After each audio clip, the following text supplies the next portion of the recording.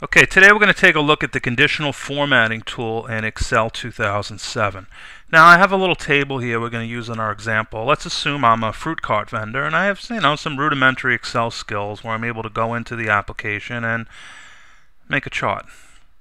Making actually a table as such. Okay. Now if I go over to the conditional formatting tool, which is found under the styles grouping under the home tab. Okay, it's right there in the home tab. I click on conditional formatting. Now first you got to highlight your range which you want to put the formatting on. So I'm going to highlight from B4 to G8, and that's called a range. Anytime you highlight more than one cell, it's referred to as a range, and ranges are read from the uppermost left to the lowermost right. Okay. Now I go into conditional formatting, I click on the tab. Okay, and I want to go over to highlight cell rules, and I'm going to go to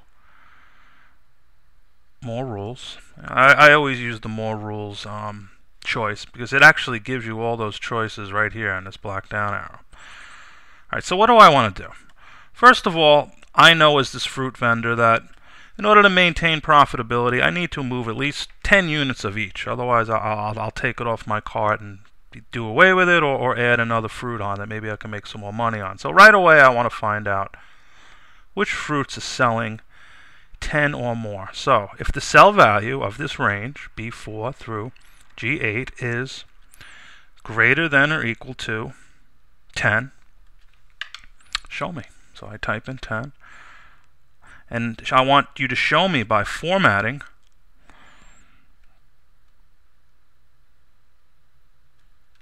the cell, and I want the fill color to turn yellow, and let's say have the font turn bold, and the color will turn to red so that the cells jump out at us, all the ones that are 10 or more. So I hit OK, and I hit OK.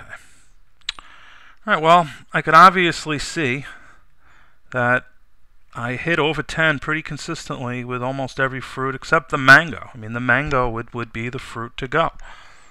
Alright, so as you can see, only on Saturdays do I sell over 10 mangoes, and that's actually the only day where I actually hit 10 or more fruits sold.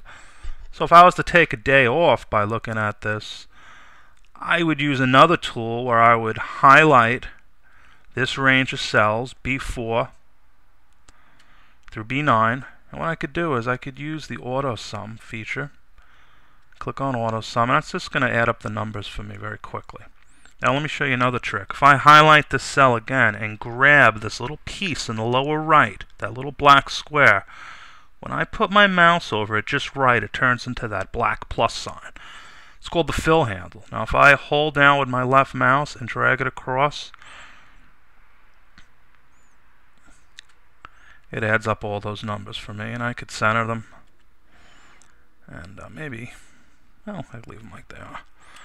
So I could see right away by reading this that if I was going to take any day off, if I wanted to go back to a 5-day work week, it would obviously be Tuesday.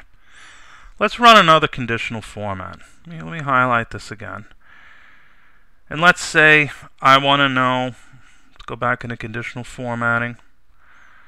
I go over to ties is a pain in the neck. Go to highlight cell rules, go down to more rules again. And let's say I wanted to find in the cell any fruit that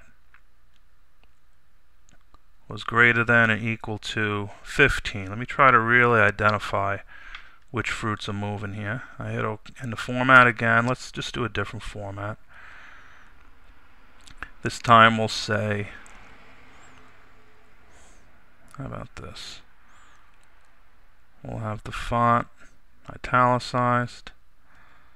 Maybe this time have the color be blue. And we hit OK. And I hit OK again.